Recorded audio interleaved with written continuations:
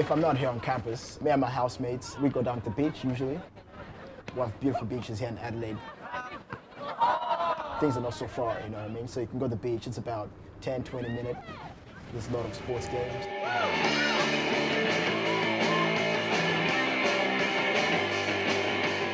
The beach, Brighton or Glenelg, they're both really lovely beaches.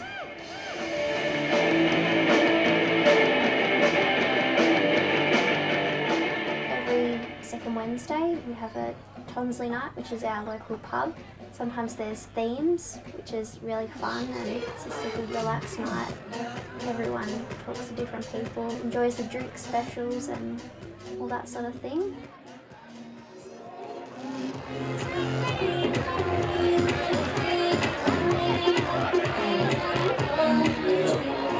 There's sporting events between the other colleges in Adelaide, so that's a good chance to socialise with students from other colleges. So there's cricket, volleyball, table tennis, swimming, footy, netball, there's heaps. We usually go to Marion a few times a week. There's lots to do there. You can go bowling, go to the movies, shopping.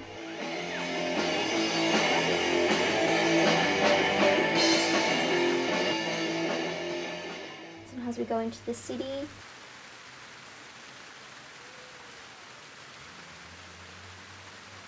There's usually some sort of festival on, so there's lots to do.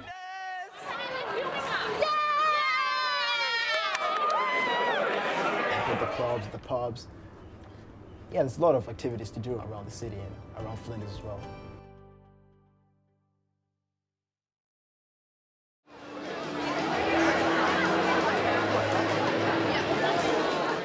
Generally with young adults, often they've moved out of home for the first time, so they're exploring the world in the way that young adults do. So we get issues with homesickness, some depression.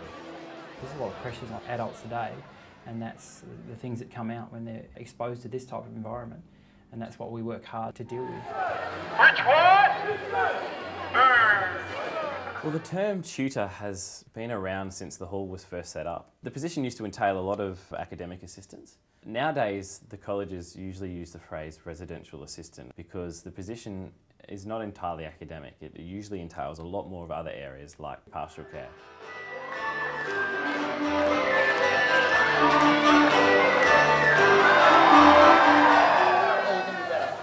We each have an area of about 24 to 25 residents, and we are adamant that they make it to the end of the year and that they study and they pass. And the most important way we can do that is to make sure that they're happy and healthy.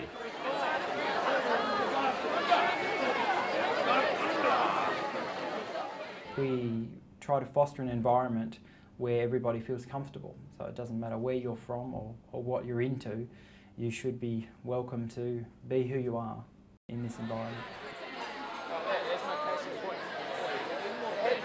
As a management team, we actively assess our risk management. So we will look, for example, the fire procedures. Our tutors are all first aid trained, as are all the staff. We keep our first aid up to date. The Flinders Medical Centre is a 5-minute walk just down the hill. It's obviously a fantastic asset to have right next door. There's an emergency department there. We have a very close relationship with health and counselling on main campus, and any student that has any issues, we will send a student and sometimes go with them across to health and counselling to introduce them, and they can get some professional guidance. Yeah, safety is paramount. We dot every I and cross every T to make sure that we have a safe environment.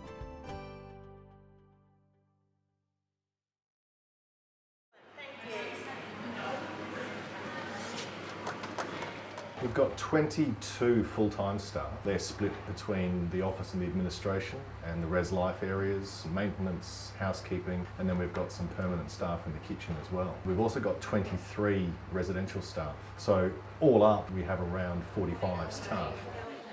The start of the year, the end of the year are the busiest, so it's people moving in, moving out. Also mid-year, we have a mid-year intake, so it gets really crazy around then. The front office is open 9 to 5 Monday to Friday. The tutors take over after hours. There's always a staff member on duty. So if something goes wrong with something in the residents' rooms, they come down and report it to the office if it's during business days. We have maintenance forms here at reception where they can fill that out, give that in to us, we'll pass that on to maintenance and they will actually go and fix that for them.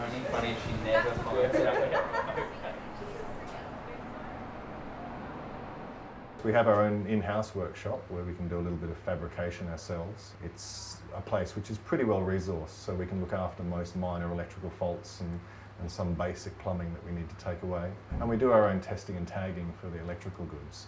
So the workshop's there, so we can do it in-house and on-site and on time. With a place this big, we use in the order of several million litres of water each month. We produce 750 meals a day out of the kitchen, so there's a significant amount of resources go into doing that. We have over 70 washing machines, 70 dryers. We have 3 commercial laundries that operate. We run 2 vehicles on site as well. We have permanent plumbing going on in the place, and it's one of those places that really never stops. There's always something happening, there's always something being fixed, there's always something being made better. It's just one of those places that really ticks over.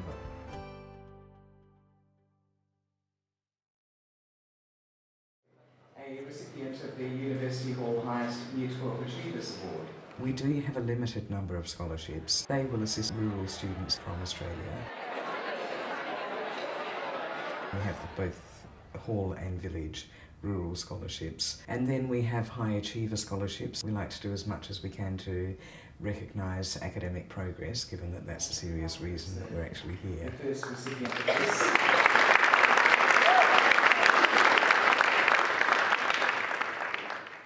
Annually, we hold an academic dinner, and that's the venue at which scholarships are presented.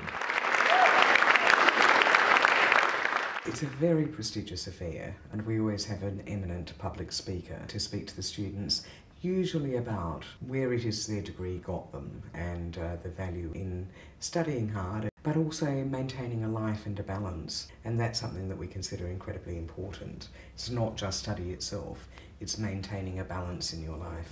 So I'm going to try my best for the education. Thank you very much.